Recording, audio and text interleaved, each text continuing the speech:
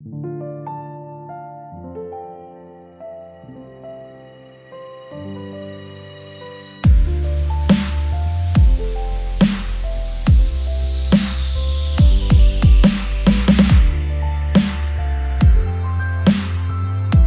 guys, and welcome to this video. Today we are going to look at how to make light trails with videos.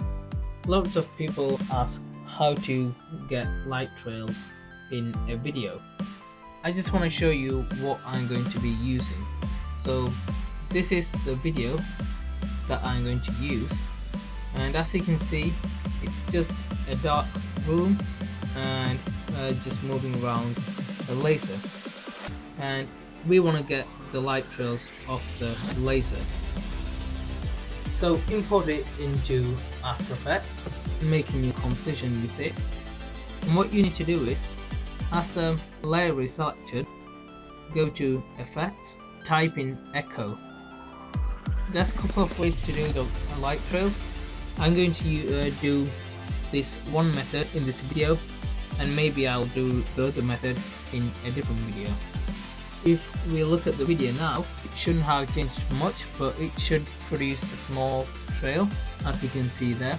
We want a bigger trail, so what we're going to do is we're going to tweak some settings for the echo effect.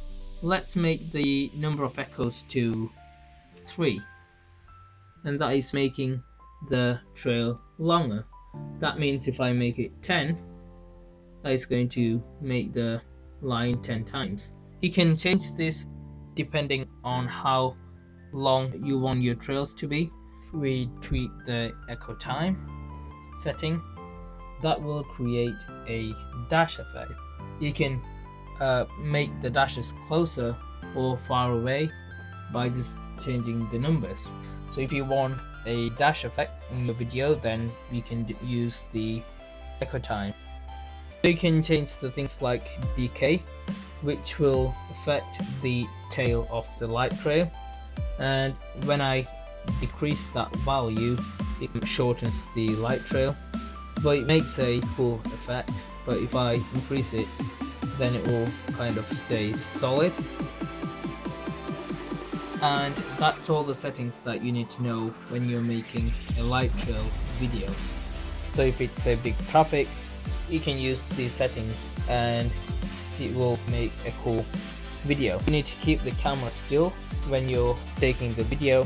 That will make the video look better. If you have a shaky camera, then the light trail is not gonna work. And thanks for watching this video. If you like the video, give it a thumbs up, and I'll see you in the next video.